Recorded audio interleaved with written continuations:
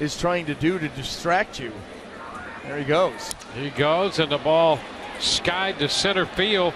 Kiermaier coming on in a hurry. Nope. Cannot hold it. It's going to drop in for a base hit. And Kiermaier hurt himself. Kiermaier hurt himself diving for that one and is holding that left hand.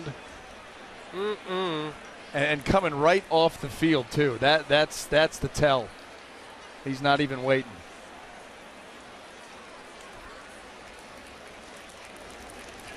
Well, a diving effort by Kiermaier, and he is injured. Paul Harker helping to walk him off the field. And boy, that is not good news. Now a soft little fly to center, and let's see it.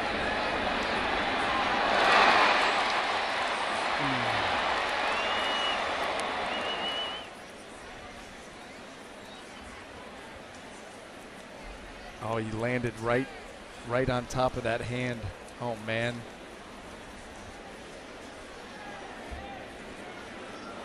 That glove bent back.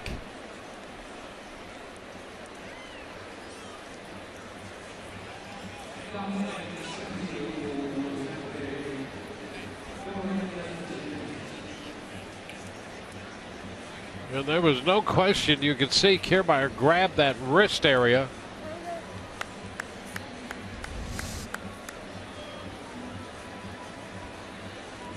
So Kiermaier departs immediately.